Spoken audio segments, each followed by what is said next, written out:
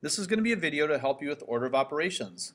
The specific type of order of operation problem we're going to work on here in this video is where I have one expression divided by another expression. The example I'm using is -9 minus 3 times 6 divided by -5 minus 2 squared. Now there's going to be a series of steps that I always do to solve these types of problems. The steps are as follows. First, I'm going to solve for the top. After I solve for the top, I'm going to solve for the bottom. And then after I've solved for both of those, I'm just going to divide. Let's work on the first problem and solve for the top. So the top expression is -9 minus 3 times 6. I'm going to solve this using order of operations. The two operations I have are subtraction and multiplication. So since multiplication is higher in the order of operations, I'm going to do that first.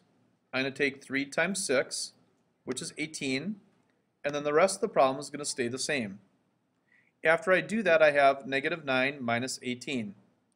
Now, I like to change my subtraction to addition problems by adding the opposite. So when I change it to addition, it's going to be -9 plus -18. Now to solve the top, I just add them. Since the signs are the same, I'm going to add, and since it's negative, it's going to be a -27. Now let's solve the bottom. The bottom expression is 5 minus 2 squared. The first thing I'm going to do is exponents because that comes before subtraction. So I have 2 squared, which is going to be 4, and the rest of the problem is going to stay the same.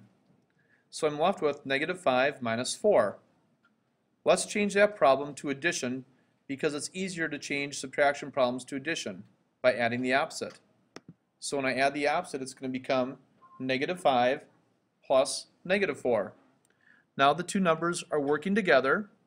When I'm adding them, I just add 5 and 4, and since they're both negative, my answer is -9.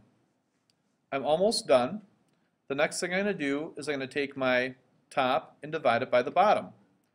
So my top is -27, and I'm going to divide that by -9, and since the signs are the same, my answer is going to be positive, and 27 divided by 9 is 3.